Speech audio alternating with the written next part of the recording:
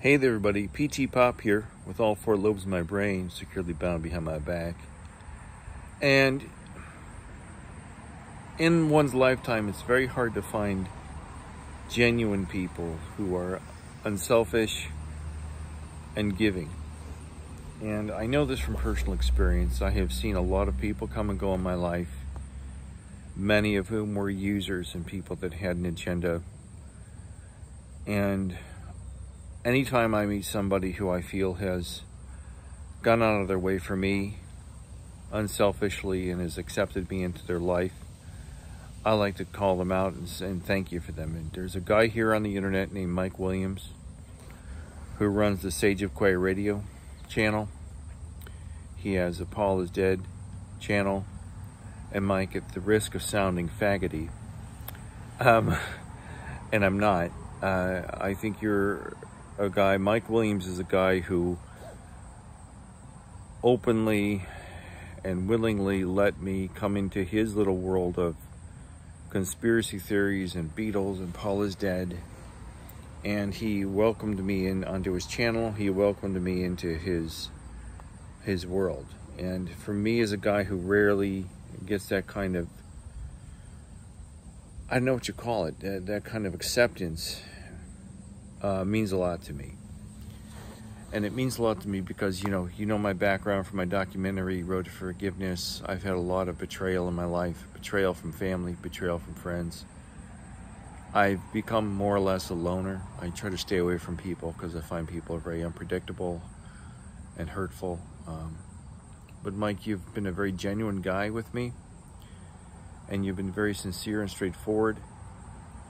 And I appreciate everything you've done for my channel. You've helped me grow my channel a little bit. And you've helped me accept that my theories, I'm not alone in my theories, whether you want to call them conspiracy theories or not. But you made me feel I'm not alone in this world with my conspiracies and my thoughts about not just the Beatles, but the world in general. The other day, we did our final interview together, or what I think might be our final interview together, and you announced to me that you're retiring from the Beatles Conspiracy platform to focus on your family, which I totally respect that, and I get it. But you're going to be missed.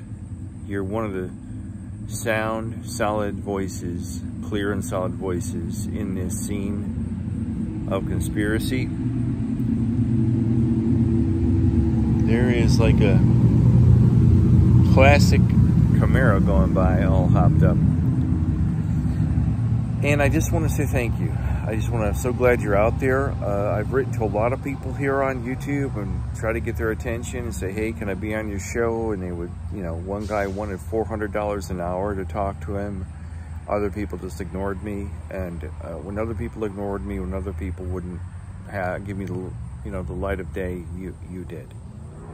And you're a genuine guy, and I can't thank you enough for everything. I really can't, and I wish you all the luck in the world. And I know we don't really know each other. I don't really know you. And for those of you that wonder, oh, do these guys really know each other? I don't know Mike. I don't know him at all. I don't really know much about him. He doesn't know much about me. He probably knows more about me than I know about him because of my documentary that he did go out of his way to watch. But I wish you all the luck, Mike. If there's somebody I'd like to meet, I would like to meet you one day. Maybe I'll come to the Carolinas. We go down there once in a blue moon to the Outer Banks to go on vacation. But I just want to let you know that I really appreciate everything you've done for me, for the Beatles community, for the world of people who have been red-pilled and who are no longer in the Matrix. You're a strong, solid voice out there amongst all the noise and the confusion from the propaganda. So, again, Mike, you're a great guy. At least to me, you've been good. Thank you so much, and I wish you all the luck in the world. And stay in touch. Take care, and have fun with your grandkids and your family. Bye.